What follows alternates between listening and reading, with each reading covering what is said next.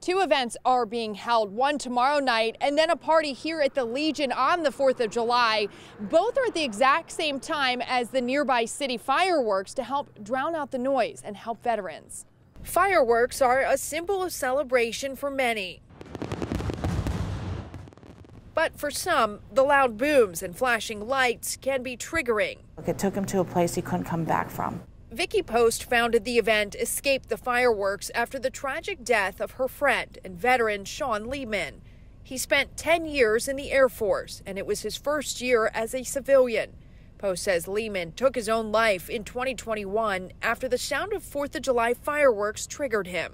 In one night, his entire world got to the point where he couldn't continue. Heartbroken over the tragedy, Vicky decided to create an event that gives vets a safe haven during 4th of July celebrations.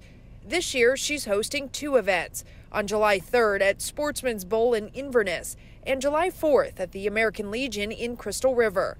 Both are being held from 6 until midnight at the same time as the city's fireworks. I just wanted to create something that, they could come and have fun and not have to go through the torment and the torture that my friend Sean went through.